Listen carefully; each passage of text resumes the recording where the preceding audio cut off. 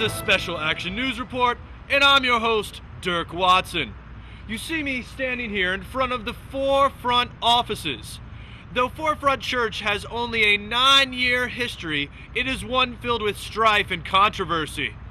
Back in 1998, Vince Antonucci, the lead pastor, was told by the leadership team that he was going to be suspended 6 months without pay.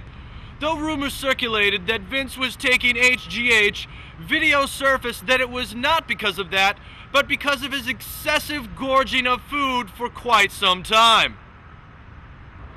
During his probation, Vince got a job playing Spider-Man at children's birthday parties.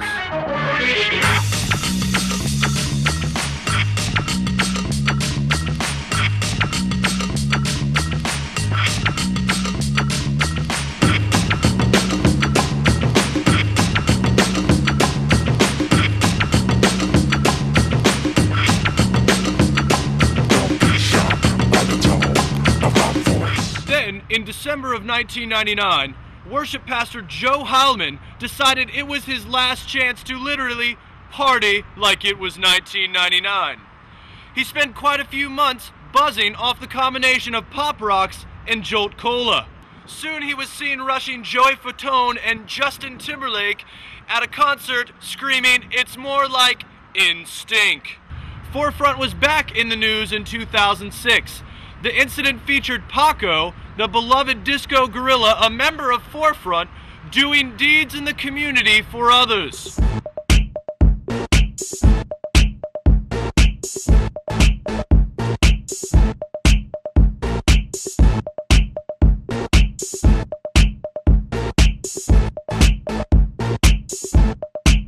I'm bringing serving back. Yeah.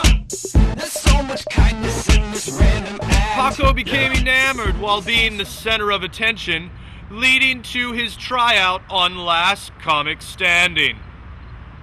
Paco being voted out of the competition on Last Comic Standing led to another incident where, once again, he was trying to steal the spotlight. Kung fu fighting. Those kids were fast as lightning. In fact, it was a little bit frightening, but they fought with expert timing. This has been a Special Action News Report.